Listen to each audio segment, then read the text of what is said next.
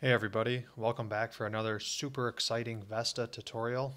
Today we will be actually doing a surface reconstruction of a pretty interesting perovskite system. It's going to be a cubic structure. I know we've done some cubic structures before, but everyone's different. So I guess the more the merrier in this case.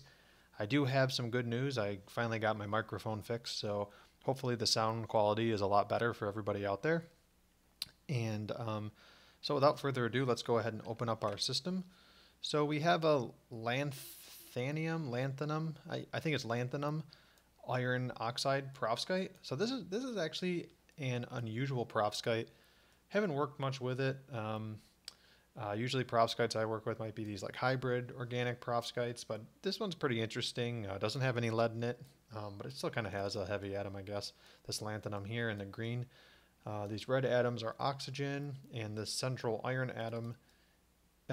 golden atom is an iron. So what we want to do is we want to basically do some surface reconstruction such that the 110 face is an exposed face, and you can use this in subsequent surface calculations and sorbates, whatever it is you need. And so the first thing you need to do is you need to expose the face, because if you were to just use this unit cell as it is now, the 110 face is actually one of these internal planes. So first things first, when you look at these crystals, you might notice all these extra atoms on the outside. These actually really bug me.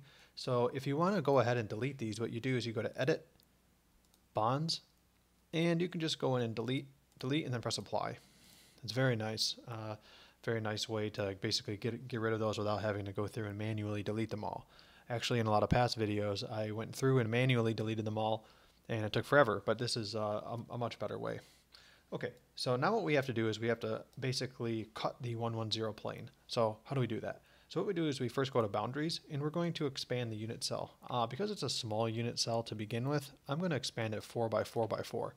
So then press Apply, press OK.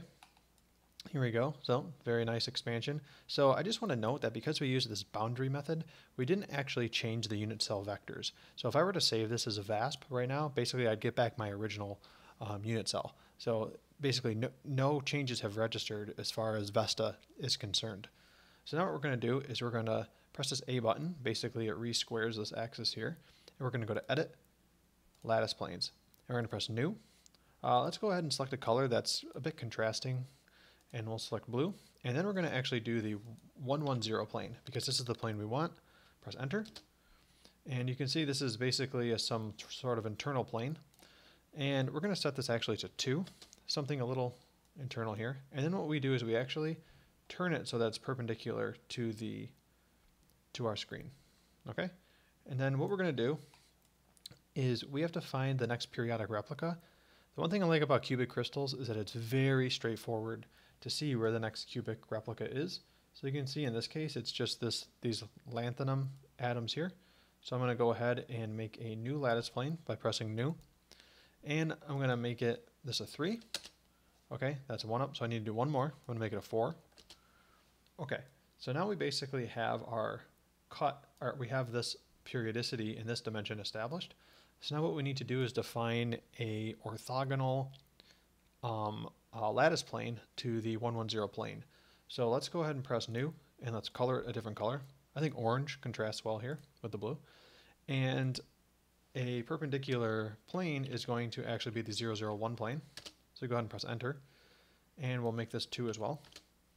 And then what we do is keeping this blue plane perpendicular to our screen, we're going to rotate the crystal. Okay. And then what we do is we basically do the same thing where we look for a periodic replica. And so we'll press New, and we'll actually make this a 3. Okay, so there it is. There's the periodic replica. And that's why cubic systems are so straightforward. Then we select OK. So let's remember that this blue plane is our desired surface. So then what we're going to do is we're going to cut around anything outside the plane. So we'll start with anything outside the blue planes, and now anything outside the orange planes. Now what we're going to do is actually go to Edit Data, Lattice Planes, and I'm going to delete all the planes now. And then select OK. Then I'm going to carefully rotate the crystal and I'm going to identify periodicity in this dimension. And you can see that it's here. So I'm doing it with respect to the lanthanum atoms. So there it is. There is our new crystal. So now what we need to do is we need to go into our text editor and open up a file called basis change. So you can go ahead and open that up and set up something that looks similar to this. And so go ahead, pause the video and set this up. What we then do is we go back to VESTA and we're going to select the origin. So this is going to be the origin of our new crystal system. And then what we do is we are going to copy the data. So I'm going to copy this 112, go back to my text editor. I'm going to paste it as my origin. And I'm going to go ahead and do this for every lattice dimension. So I'm going to define this as my new A dimension. Okay, let's go back. I'm going to define this as my new B dimension. Okay, perfect. And now I'm going to define this as my new C dimension. Okay, perfect. Now for these new internal lattice planes, this basically this A prime, B prime, C prime, this is going to be our new unit cell coordinates. And what they're going to be is basically the old unit cell coordinates, or these basically relative coordinates in terms of the origin we defined. So we do that by subtracting. So we're going to subtract this from this, the origin from A, the origin from B, and the origin from C. So 1 minus 1 is 0. 1 minus 1 is 0. And then 3 minus 2 is 1. Okay, let's go to the next one. 0 minus 1 is minus 1. 2 minus 1 is 1. 2 minus 2 is 0. Then this final one, we have 2 minus 1 is 1. 2 minus 1 is 1. And 2 minus 2 is 0. Okay, perfect. Save this. And let's go back to VESTA. Now, what we need to do is we need to open up the original VASP file we had. So I'll press Control O. And let's open it up.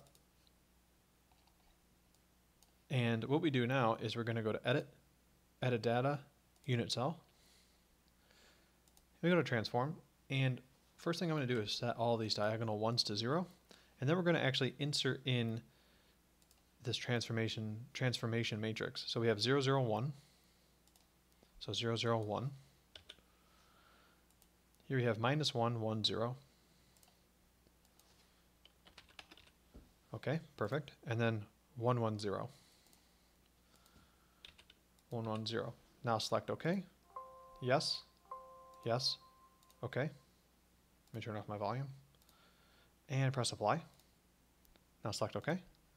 And perfect. We have now transformed the unit cell. And so let's go ahead and get rid of those pesky bonds. Go to Bonds. Delete, delete, Apply. Okay, so now you can see, and let me open the original unit cell again.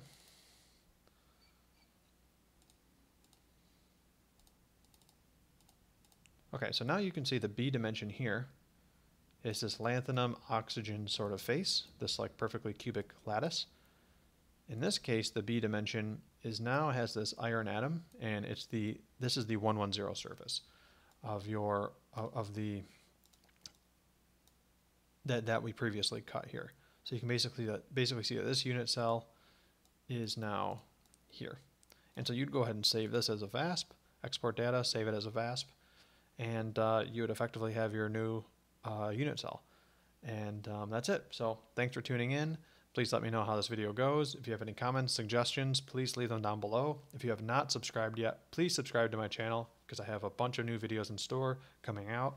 And I think soon we might even be switching softwares. I'll still be doing VESTA tutorial, but we might be moving into some new software. So if you have any suggestions about new softwares that I should be looking into, give me a suggestion down below. Okay, take care.